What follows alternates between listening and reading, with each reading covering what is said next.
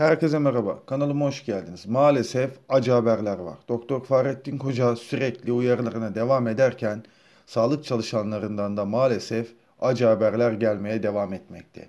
Denizli'de bir hastasından korona bulaşan Denizli Cerrahi Hastanesi Başhekimi Ahmet Bacanlı gelişen komplikasyonlar nedeniyle hayatını maalesef kaybetti. Koronavirüs sebebiyle hayatını kaybetti.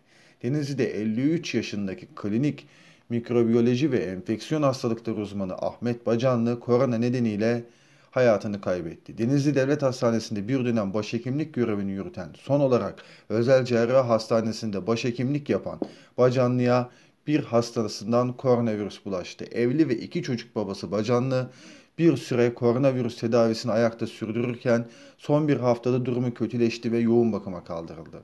Koronavirüs nedeniyle komplikasyonlar oluştu. Bu yüzden de yaşam savaşı veren Bacanlı'nın dün gece beyin kanaması geçirerek hayatını kaybettiği açıklandı. Maalesef bu acı haber geldi.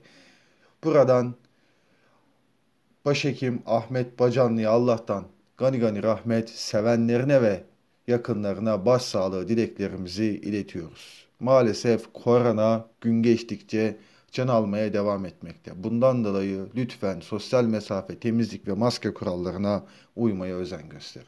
Yorumlar sizin. Sonraki videolarda görüşmek dileğiyle. Şimdilik hoşça kalın.